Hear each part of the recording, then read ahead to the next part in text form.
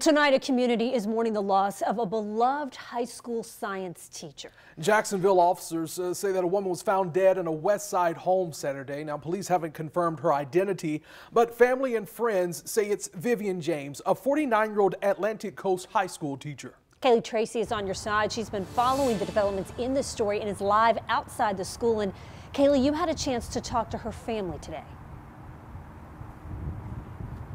Yeah, Heather, and they tell me they met with detectives today but did not receive any new information. They did tell me they are extremely appreciative at how the faculty, staff, and the whole community is remembering Vivian's legacy.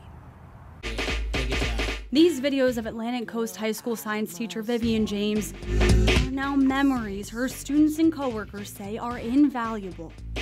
Yo.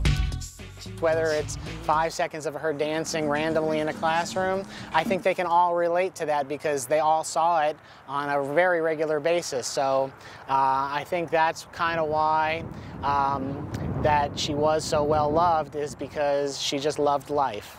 The Jacksonville Sheriff's Office says a woman was found dead in a Westside home Saturday morning. Police haven't yet released her name, but friends and coworkers have confirmed the woman is Vivian James. And information obtained by First Coast News shows that home is owned by 49-year-old Vivian James. Atlantic Coast High's TV production teacher Chad Kushner says the school's principal emailed faculty Saturday with the tragic news. We don't know an Atlantic Coast High School without her, so we'll soon find out, unfortunately.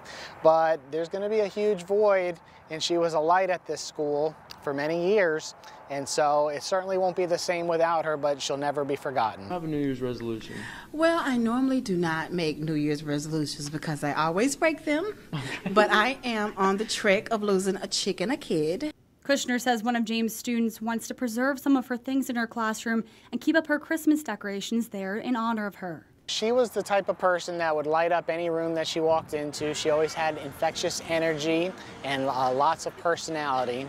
And so I think that's why students really liked her. Gucci, one of my favorite ones. The first time I heard Gucci, this dude said Gucci to me, and I'm like, Gucci? He was like, yeah, that mean I'm real good. I said, okay, everything is Gucci. This community now mourning the loss of a teacher they call a treasure. And grief counselors will be on campus for both faculty and staff and students when they return from their winter break. If you have any information about that incident, you are asked to please contact JSO. You can call Crime Stoppers at 1-866-845-TIPS. For now, Kaylee Tracy, First Coast News, on your side.